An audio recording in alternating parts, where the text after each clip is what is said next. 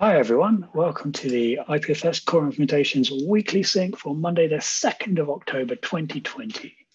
I am Aching Brain, will be your host. We're going to go through our high priority initiatives, other initiatives, parking lot Q&A, all that good stuff. It's going to be a great one. I'm not sure it's going to be as good as last week. No, it's going to be better. It's going to be amazing. Let's get on with it. Okay, upcoming and shipped releases. Wait, hang on, we need a note taker. I forgot. That's terrible, isn't it? Lydell, well done. You're in the top left of my screen. Bad luck, good luck. I mean, it's all relative. Thank you very much for volunteering yourself like that. Cool, so let's move on. Anyway, so high priority initiatives. The first thing is upcoming and ship releases. So just quickly, shipped JS IPFS 51 a few days ago. It's great. It has types. OMG, mega lols. It has types. I think they work. They work. It's great. It's amazing. It also gets rid of sec.io and fixes a whole bunch of bugs. You should totally upgrade. Please do. And there's a blog post. Read the blog post for the lowdown. We can talk about Go IPFS. Yes. Yeah, so there will maybe be a release this week. We need to see, there's a couple things that need to get added. The pinging service work we'll talk about in a second is looking pretty good. Data store work's looking good for that as well. There's a quick upgrade we need to do. And then there's some GoLib BTP work they're working on improving the streaming. There's some stream closures and all goodness with the interface. So they're going to work on hopefully wrapping that up this week. I would tentatively say that it's more than likely we will see the RC next week as opposed to this week with all of the madness happening in the world this week. Yes.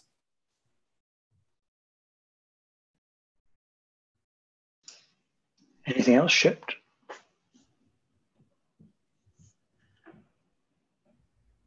Cool. Moving on. Pinning services. Pinning services. All right. So we have a data store-based pinning services. The performance looks excellent. And I think we're just waiting. I think we're going to do a final review on all of that. But as far as it working, it's great. I've got the migrations as well, and I will check those. Should be able to check those in the day. They look great, both for forward and backward migrations. Other than that, I don't know if there's anything left unless we want to run it on some actual customer data or something like that we want to verify it. But otherwise, it looks like it should be ready to go this week, pending any review, any issues that come up. So not anticipating any major changes, if any at all. So green light. If there's any questions on that. Nope. Then we're moving forward with that as far as I know for the next release. Yeah, just a quick PSA from the pinning service API spec front. There was a small patch release which does not change the wire format, but flips the way we do search based on pin names. So by default, it's now fast exact name search as a default. And if you want case insensitive partial, then you need to pass match parameter. So eventually, please switch. I think Go IPFS client already switched to the latest version. If not, it's not a blocker. It's kind of like softly backwards compatible change, but we flipped the default to more performant thing as a part of broader refinement of our defaults in things like listing pins or resolving stuff. We are switching to the most performant default because people often don't know there's a parameter which makes things faster. So we are making the default thing fastest. Yeah, that's it.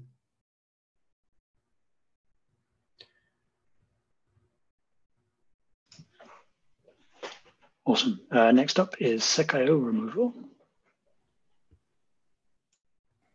Yeah, so that's all been released. It's in JS, it's in Go, and We are tentatively planning to do the flash on the Bootstrap nodes this week.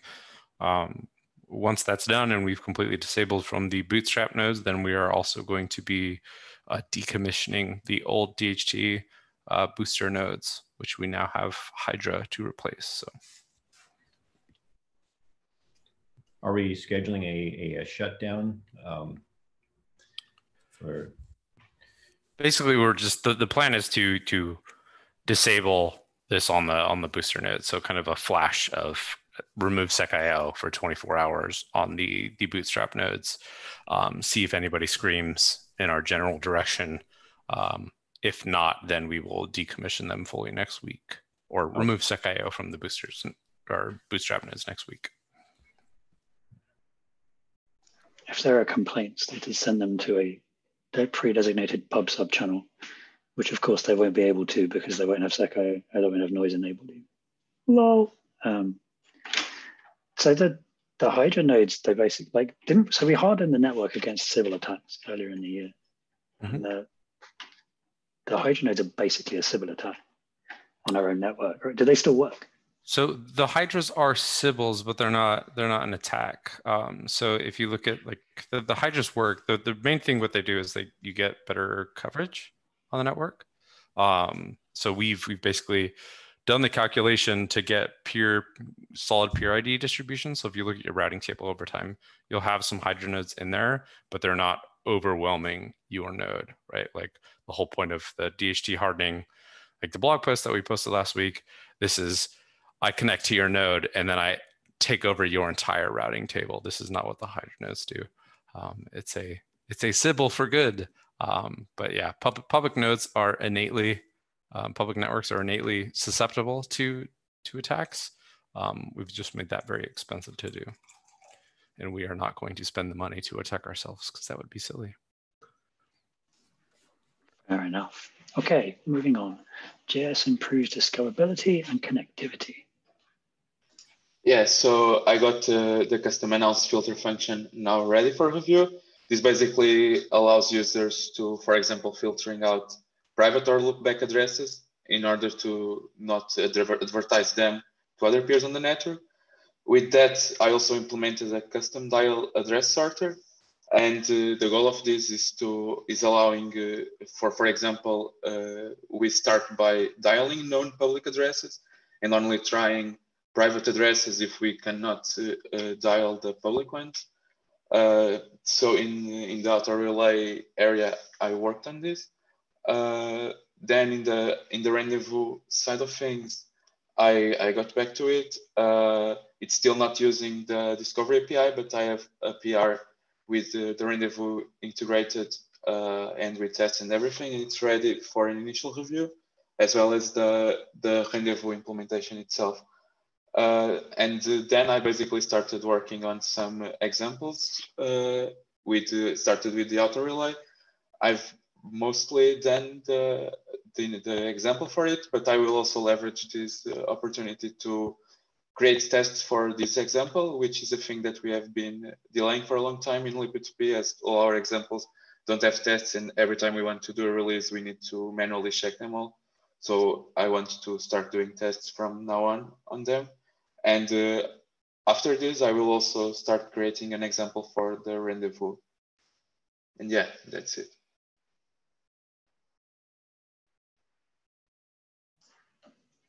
Cool. Adding tester examples is a good idea, just saying. So saves so much time.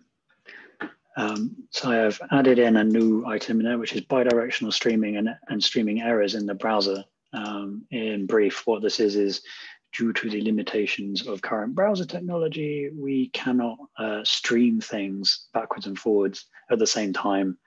You have to create a form data object before you can upload a directory for the files, for example, which requires consuming the entire stream before you start sending it, which is really boring because you can't start receiving data until you've sent all the data.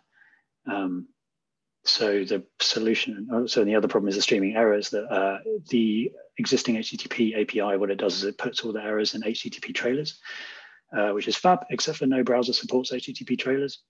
So if you're streaming a whole bunch of stuff to the server and there's an error, it gets put into the trailer and never arrives, or at least it never gets processed by the browser. The stream effectively just stops and you think, cool, beans, I'm done, except you're not done. There was an error and you never saw it. So it's not great. So the solution to this kind of stuff is doing some kind of RPC over a medium that you can stream bidirectionally and you can wrap errors and that kind of thing. So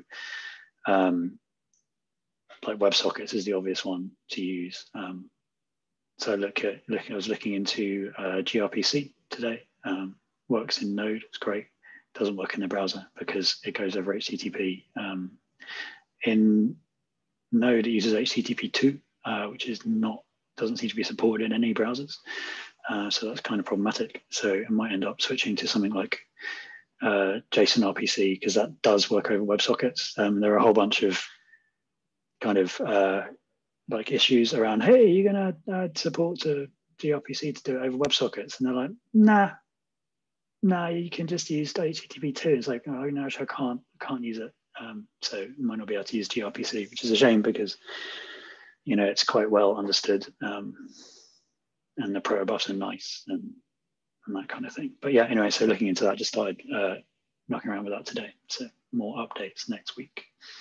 But that will be rad and will solve lots of problems for us. Any questions?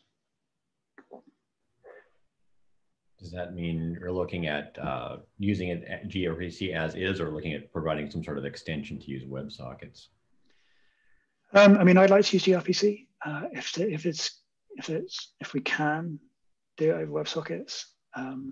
That would be rad. But if it ends up being a whole ton of work, I would just going to use something else because I don't particularly want to be maintaining like the infrastructure around the thing. I just want to use the thing and get it shipped. I would just check before you go on the whole endeavor whether every browser can connect to the WebSocket on localhost, because there are some content security policies that I think might prevent you from doing it. Yeah, I'm hoping to shake that stuff out of the tree as I go along.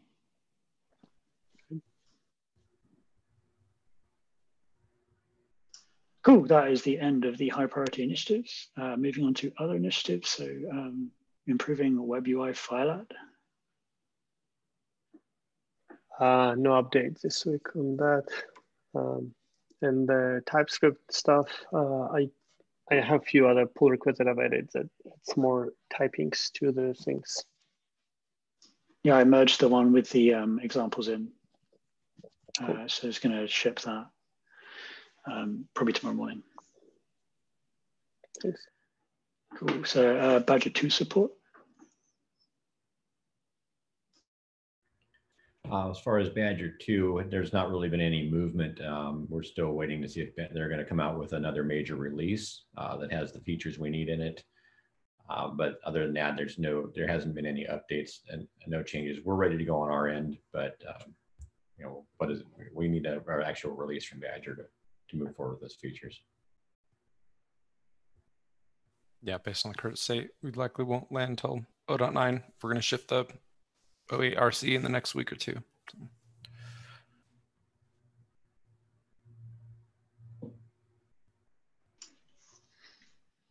Cool. DNS adder resolving in JS. Yeah, so the multi-adder DNS adder resolvers are now done merged in release. We just have a pending PR on Liquid2P, which basically resolves the DNS adder on the dial. It's already working, and Jake already did the first review. And I'm also talking with Michael Burns from the infra team because I can now connect to all the Bootstrap nodes, but some of the TXT records still have or unreachable addresses or addresses that provide certificate errors because we will be using DNS4 or DNS6 for the WebSocket addresses because of the browser issue with SSL. But we are still having in the TXT records the IP addresses using the WebSockets that needed to be removed. And yeah, so I think we are pretty close on this.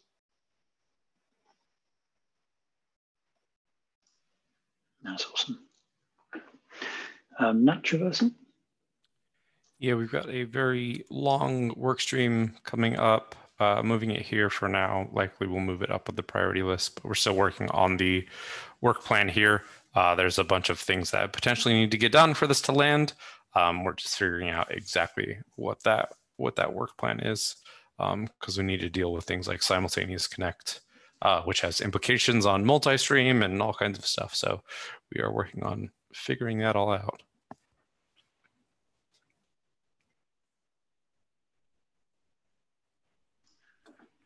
Radical. That is the end of the other initiatives. So moving on to the rest of the items. So design review proposals. Anybody got anything to propose? I mean, I will have some of the stuff I'm doing with the streaming will probably go to design review, but not this week. I think that I will have a design, or at least a review proposed actions for a revision of garbage collection. I don't have that yet, but either late this week or next week, and I don't know if there's anybody who would like to volunteer for working on that with me when I have a proposal for the design. But that's going to be coming up here likely next week.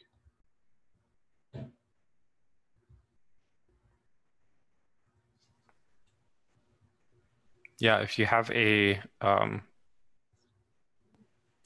time that you want to allocate for that, or organize a meeting, feel free to plop your thing in the design proposals, and then we can solicit names to join that. All right, excellent. I will take care of that later this week.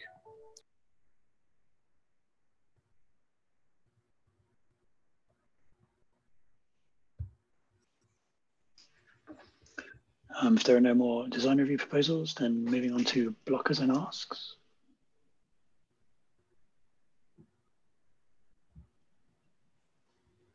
Questions?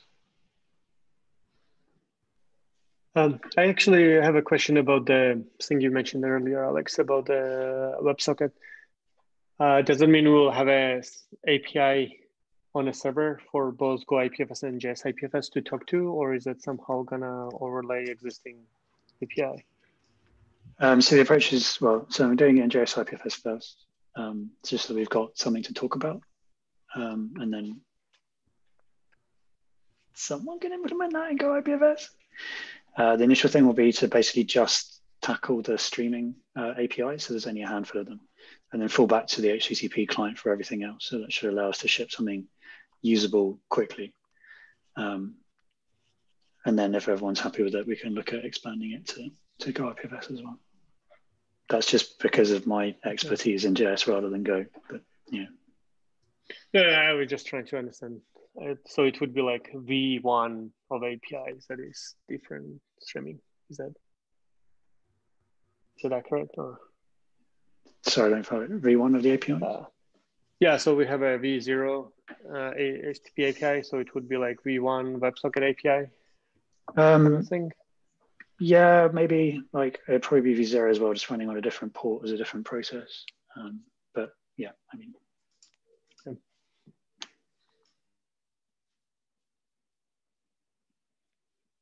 Like I can't see a good reason to have both HTTP and a WebSocket API, apart from fallback. Like the HTTP API isn't going anywhere. Like there's too much stuff built on top of it. It's just a case of like, do you want to pile more stuff onto that, or do you want to have something else? My preference is generally for something else, because then you can also turn it on and off as required. And yeah, I don't know. Anyway, this will be like the design kind of question.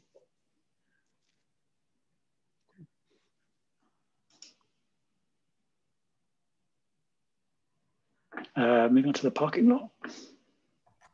Yep, I've added a link to kind of like to kick off a discussion about how do we represent DNS link domain names on the public gateways. So long story short is that if you have like docs IPFS IO it has a DNS link. You can load it from a local gateway.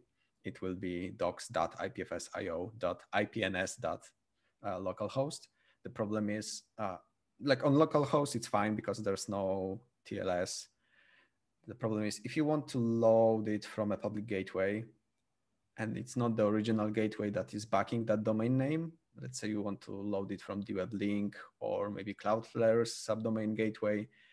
Right now, it won't work because TLS certificates are, if you want to have like a wildcard TLS certificate, that's possible only for a single level of DNS names. And that works for CIDs, that works for LP2P keys. The problem is if you want to put a domain name as an identifier, domain names have dots which split into more than one DNS label. And that means it's impossible given both, like technically maybe possible, but due to terms of service, it's impossible to easily mine that type of certificate on the fly, and there's no multi-level wildcard available. So the idea is there are like different ideas and pros and cons listed on the issue, but I think the most promising one is to come up with some simple encoding where we remove dots and fit in the single label. Limit is 63 characters, but I think for most of websites that's plenty enough.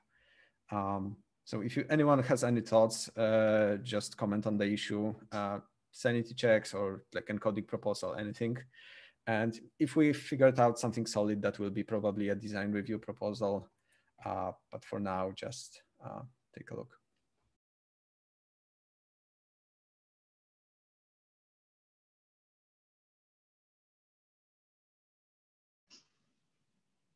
Cool. Anything else for the parking lot?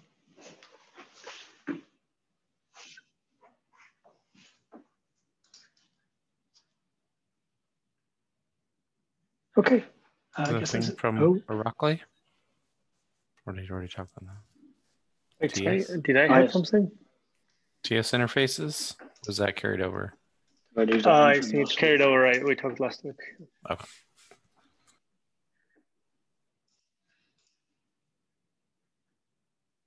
Okay. Everyone's going to get 4 minutes back. Amazing. Thank you very much for coming, everyone. This has been the IPFS Weekly Sync for Monday, the 2nd of November, 2020. Stay safe out there. It's a crazy world, and it's only going to get crazier, which is awful. But, you know, actually, no. It's all good. Have fun. See you on the internet. Bye.